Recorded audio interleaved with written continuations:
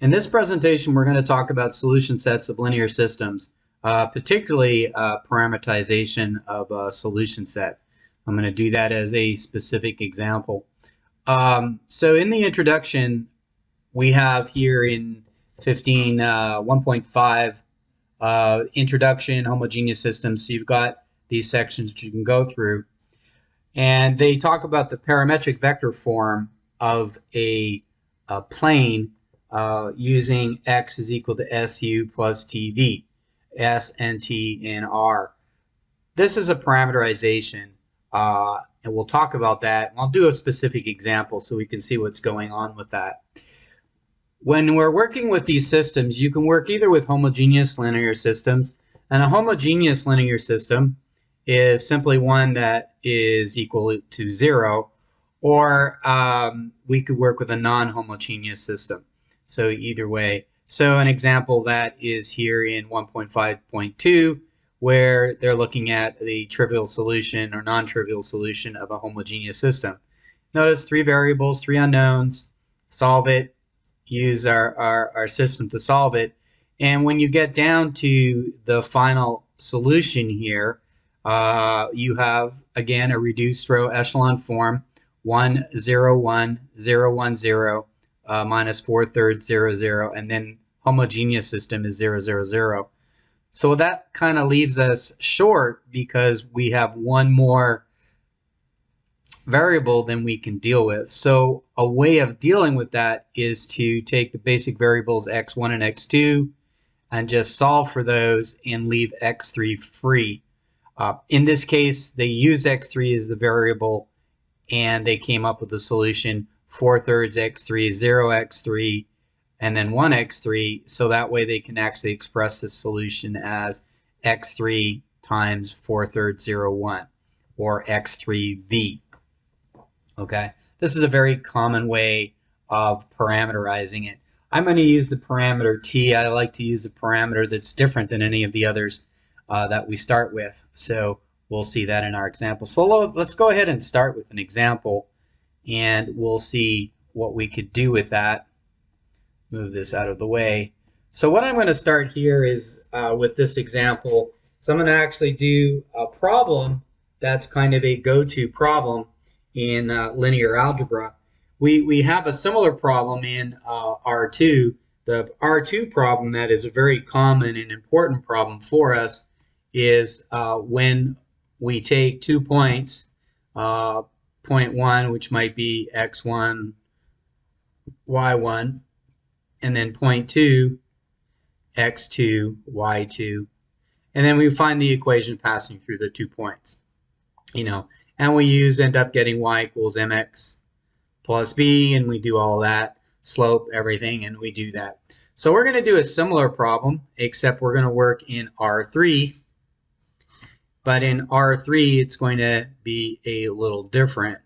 So for us in R3, we're going to actually have to do that a little differently. So I'll move that down. Get it out of the way. For us, what we're going to do in R3 is we're going to use 3 points, and I'll write them out here. I'll use point 1, let's say 1, comma 2, comma minus 1, point 2, which will be 2, 3, 1, 2, 3, 1, and then point 3, which will be 3 minus 1, 2. So the classic go-to thing, of course, is, we're not going to be looking for the line passing through these 3 points. We're actually going to look at the plane, the equation of a plane that contains these 3 points. So we're going to be doing the equation of the plane with P1, P2, and P3.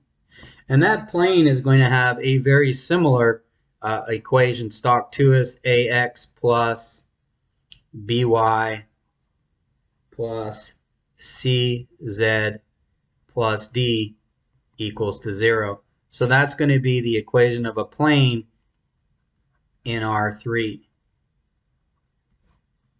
And notice this is a linear equation. X1 is power 1, y is the power 1, z is the power 1. And notice we have a d here as well.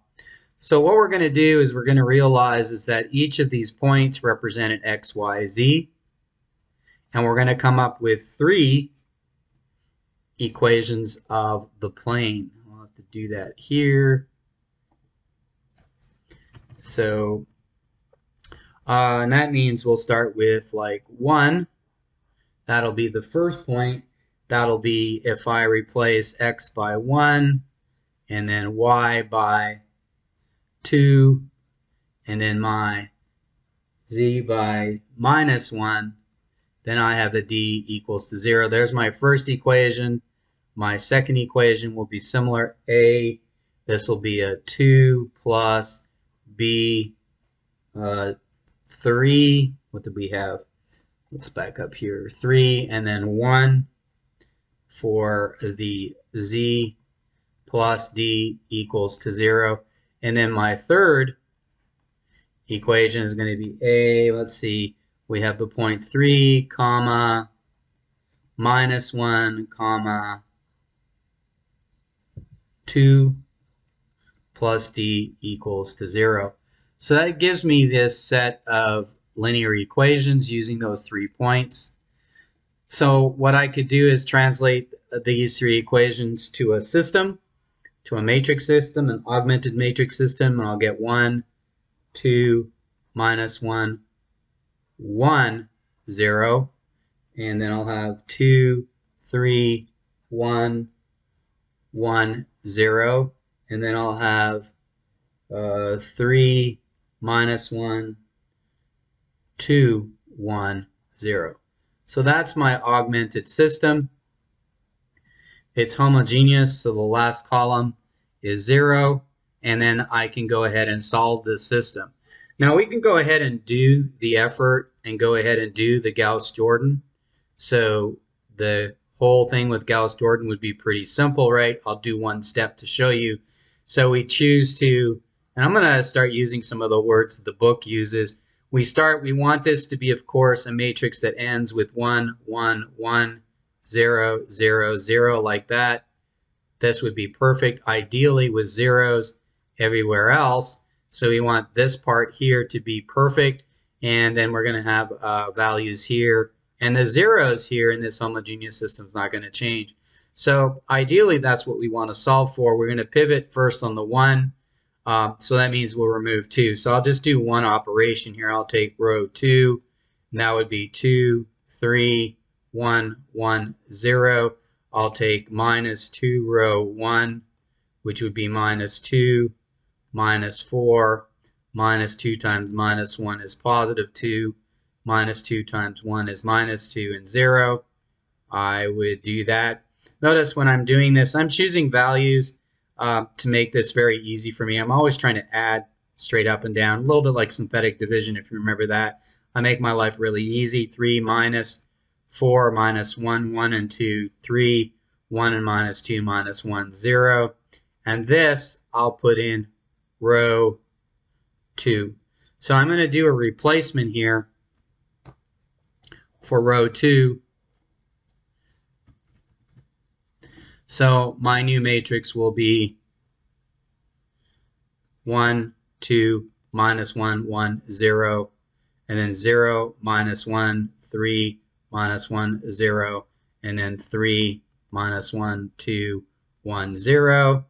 And then what I can do with that is I'll get rid of the 3 as well, and then I'll pivot on the 3 next and use that to get rid of the 3, and then I'll pivot on the 1, and I'll use the 1 to get rid of the 2, and then get rid of the negative 1, and then I'll finally get this to be a 1, and I'll pivot on that and get these 2.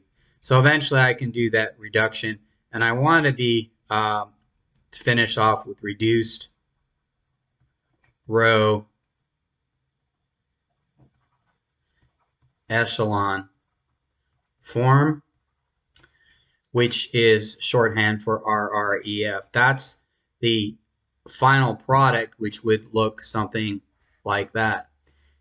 So what I'm going to do now is I'm going to use and take advantage of technology and to do that.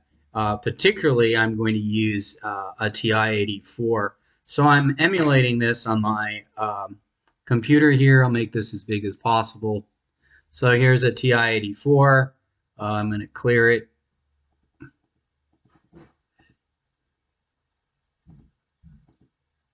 So there's kind of my screen on the TI. So it's split up like that.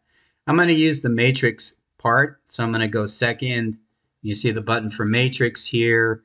I'll go ahead and use my arrow button and go to edit. And I'm going to edit the first matrix called A.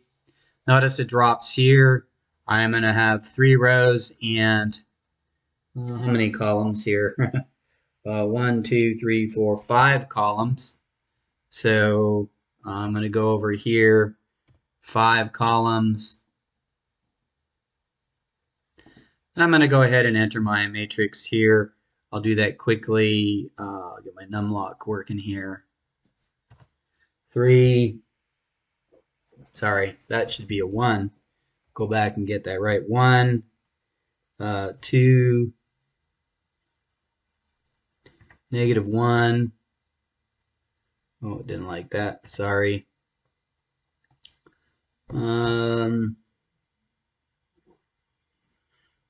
Doesn't like that because of the button I'm using. I'm going to use the negative here. There we go. -1, enter 1, 0, enter, go here.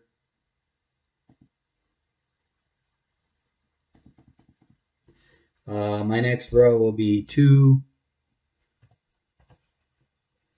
3, 1, 1, 0. My next row will be down here. It'll be 3. I'll have to use -1,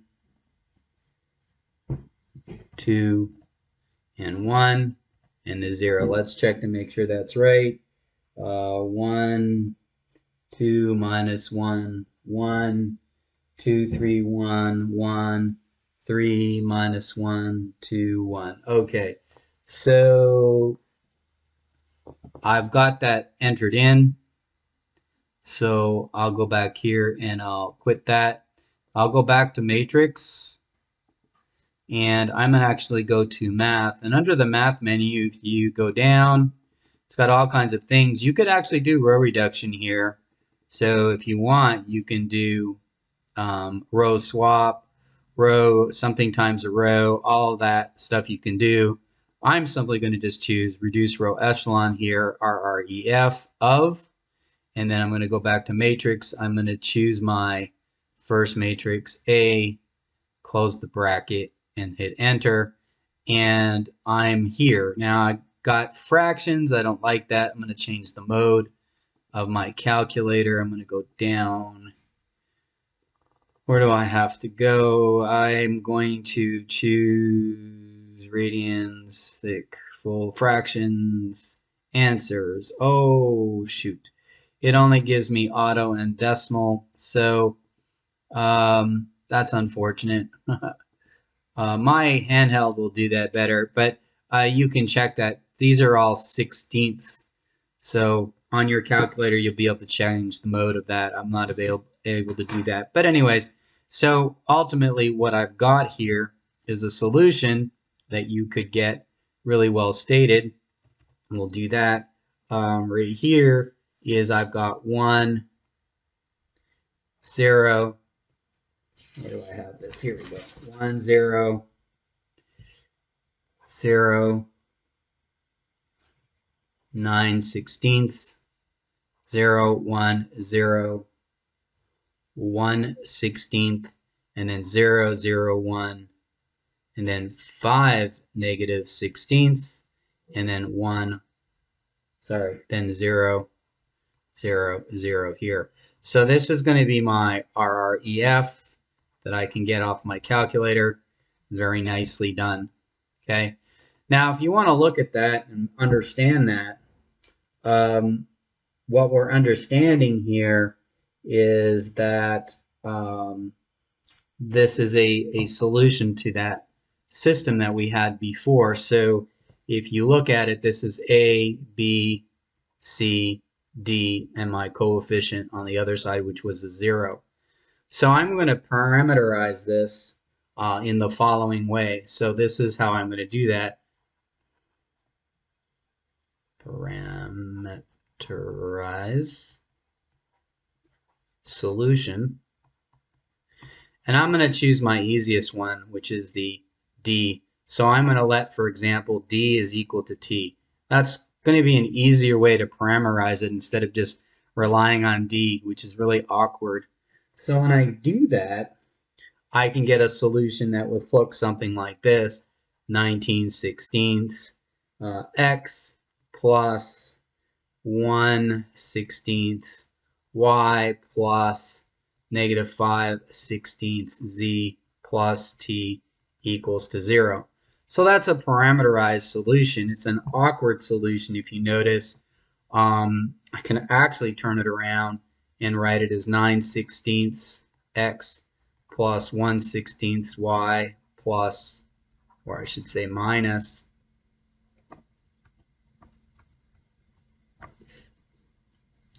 5/16 z, or z is equal to minus t if you want.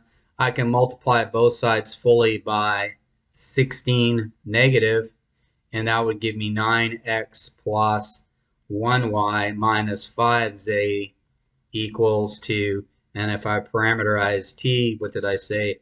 Minus 16, that would be plus 16 here. So that's one way of writing the solution. And notice this is now a particular plane, and if you were to test any of those points, they would satisfy this plane. I'm going to test it, just arbitrarily test point 1. Our first point, if you remember, was 1, 2, minus 1. So I would take 9 times 1 plus 2 minus 5 times minus 1.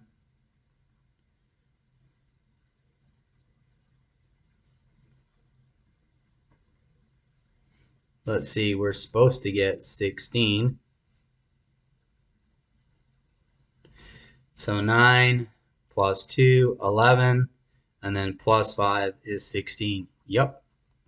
So we can see that our points satisfy this plane. But it's not the only plane, and that's a very awkward way of doing it, but that is a parameterized solution, and one way of going and writing the solution. Another way, a little more sophisticated, is actually if we go back to this original matrix. So if we go back to the system 1, 0, 0,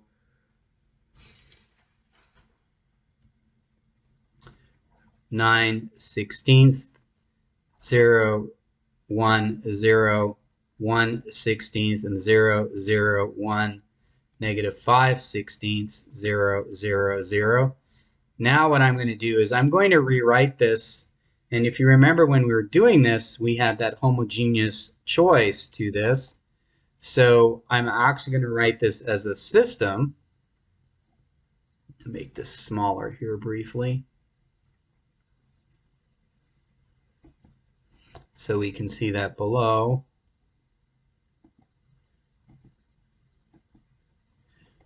There we go.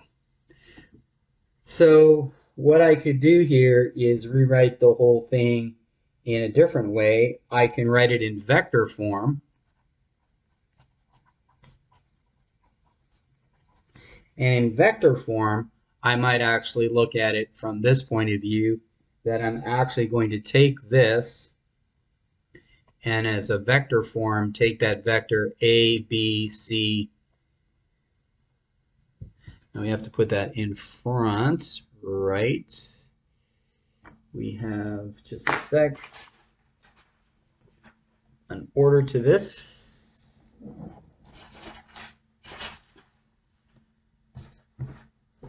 Well, I'll work it out here. We have a 3 by 1, 2, 3, 4, 5.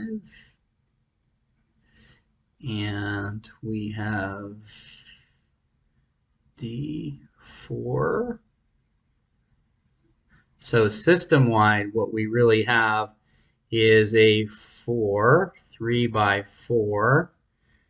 That is the 1, 0, 0. Sorry. 9/16, 0, 1, 0, 1/16, 0, 0, 1, -5/16. And we shall write that as A, B, C, D. So this is one way to write it in a vector format, and that would be equal to 0, 0, 0, 0. That's one way to to vectorize the solution. So what I'm doing is rewriting the system in vector form. Let me try that again so it's a little neater here. So this is a 3 by 4. This is a 4 by 1 over here, and this is a 4 by 1. 3 by 1. Sorry, should equal 0. So it'll be 1, 0, 0, 9/16. It will be 0, 1, 0, 1/16, 0, 0, 1, -5/16. That is my coefficients. Then I'll have the parameters or the variables, and that should be 0, 0, 0. I'm sorry, as a homogeneous system.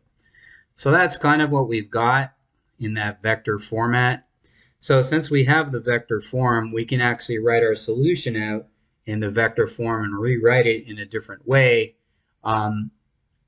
So that would actually give us the following kind of expression, that A, B, C, D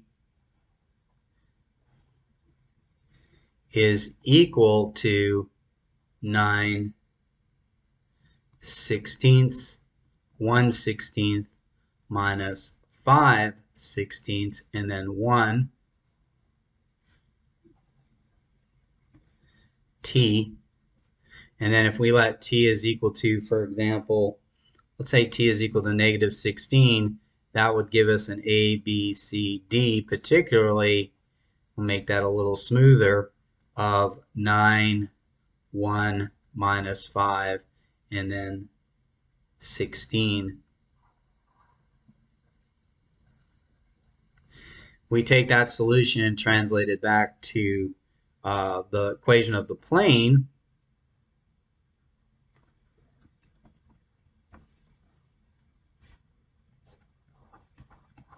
We would get that 9x plus y minus 5z equals 16 again.